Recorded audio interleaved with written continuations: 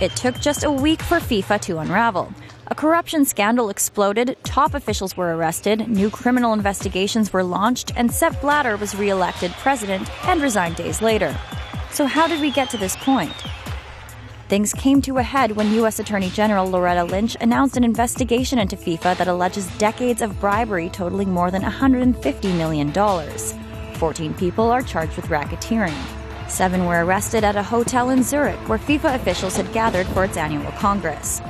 The U.S. believes South Africa paid a $10 million bribe in exchange for support for its 2010 World Cup bid from former FIFA Vice President Jack Warner and other members of CONCACAF. Mr. Warner denies the accusations. South African officials said the money was an above-board payment to help soccer development in the Caribbean region.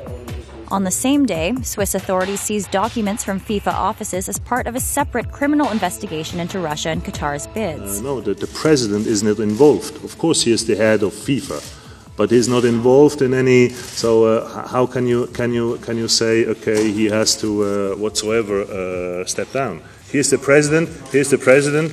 Here's the president, and in 2 days there are elections. 2 days later, Blatter was elected to a 5th term as president. I'm not perfect. Nobody is perfect. But we will do a good job together, I'm sure. So I thank you so much. I thank you for the trust and confidence. Trust and confidence. Together we go. Let's go, FIFA. Let's go, FIFA. Thank you. 4 days later, he announced his resignation. This mandate does not seem to be supported by everybody in the world of football. FIFA needs profound restructuring. U.S. prosecutors unsealed a transcript of a 2013 federal court hearing in which former FIFA Executive Committee member Chuck Blazer pleaded guilty to racketeering and other corruption charges. Among other things, I agreed with other persons in or around 1992 to facilitate the acceptance of a bribe in conjunction with the selection of the host nation for the 1998 World Cup. France won the election over Morocco. I and others on the FIFA Executive Committee agreed to accept bribes in conjunction with the selection of South Africa as the host nation for the 2010 World Cup.